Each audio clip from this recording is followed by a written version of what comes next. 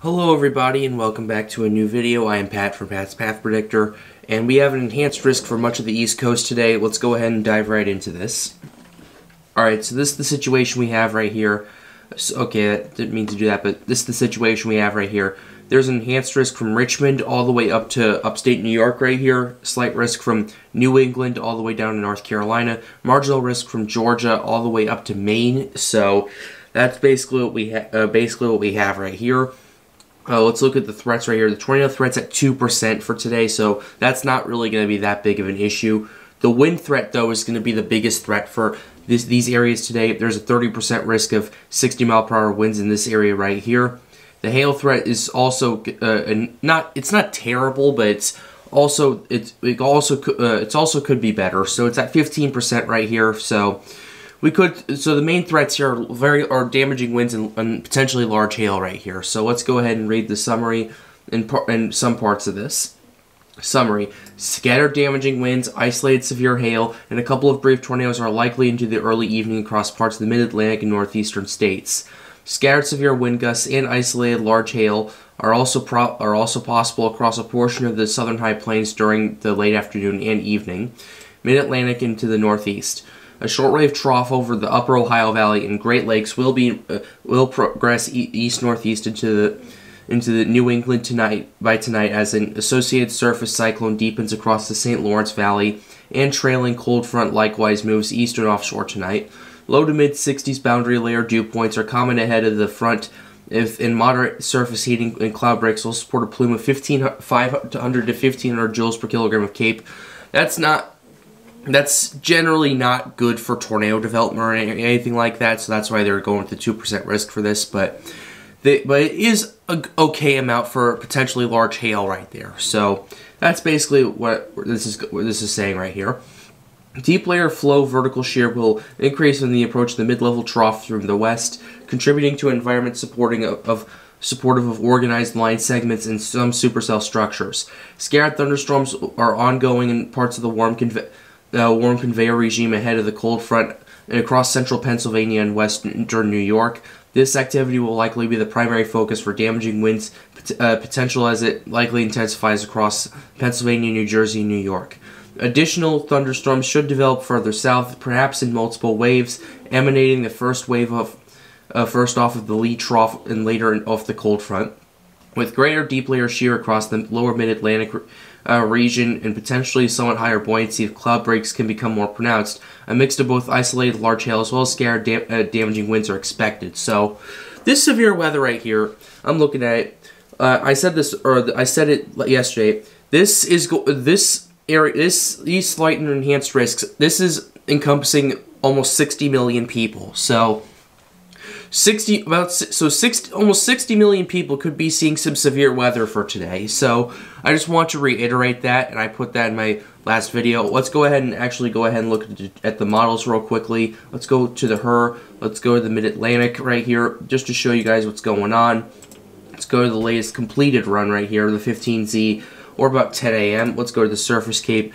The CAPE for these parts of the day, they're at like I said, it's at 500 to 1500. There's some areas cracking close to 2000 in some of these areas, but it basically just is gone by the late evening. So that's essentially what's going on. Let's go ahead and look at the dew points for this. The dew points aren't terrible for severe weather. They're at the 60s and everything. Although this isn't the best environment for it either, so yeah, damaging winds are going to be the primary threat for this. This is the amount of moisture you're going to need for it. Let's go ahead and look at the temperatures.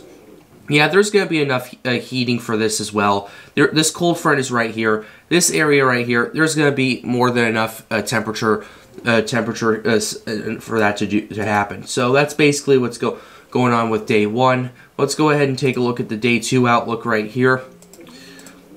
Alright, the day 2 outlook, we have a slight risk for parts of Nebraska, Kansas, Colorado, Iowa, and Missouri right here. Marginal risk from Texas to Wyoming all the way to St. Louis right here. So that's basically what we have. Let's look at the tornado threat. The tornado threats, it's still minuscule. It's around 2% right here. The wind threat's at 15%, which encompasses most of this area right here. The hail threat is also at 15%, so the primary threat for tomorrow is going to be wind and hail, and as more information comes, we'll have more to tell. So let's go ahead and read the summary as well as what's going to happen. There's a slight risk of severe thunderstorms across the Central Plains and Missouri Valley.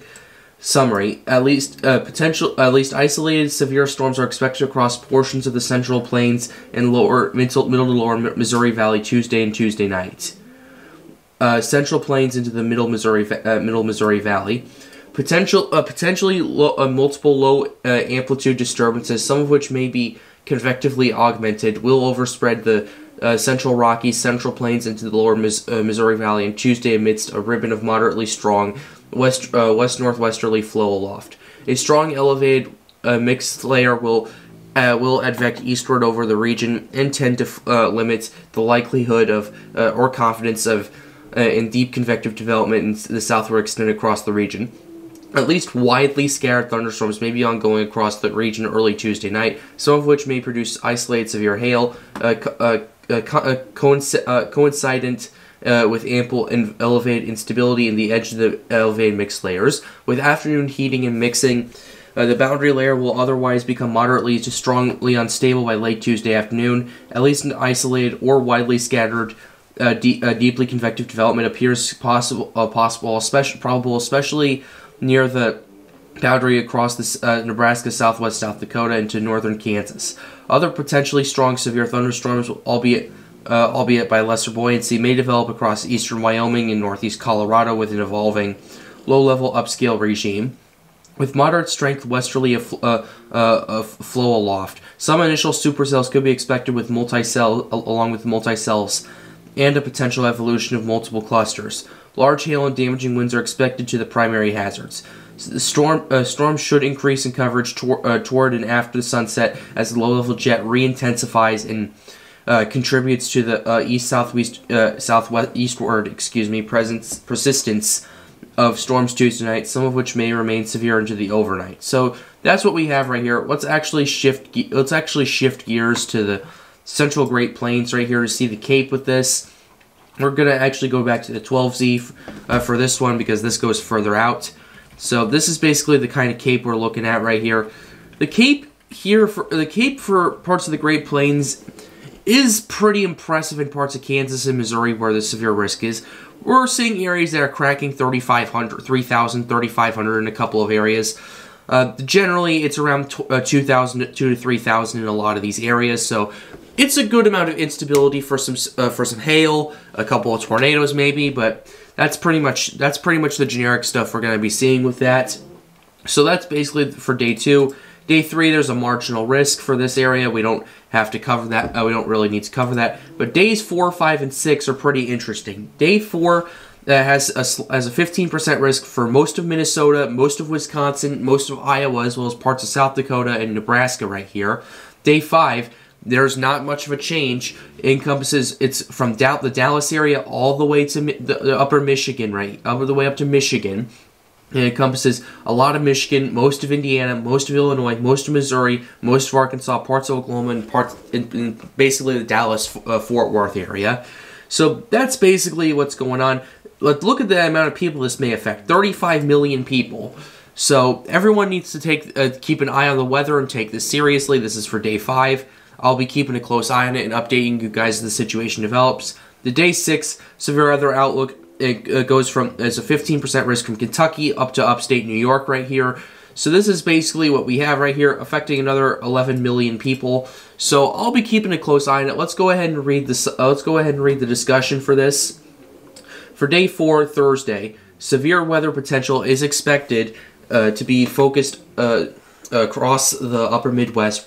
This relates to the expected amplification of an upper trough over the northern plains and an increasingly moist air mass that is likely to develop northward across the upper Midwest ahead of the cold front. Severe thunderstorms on Thursday currently appear most probable across portions of the Iowa and Minnesota and into Wisconsin.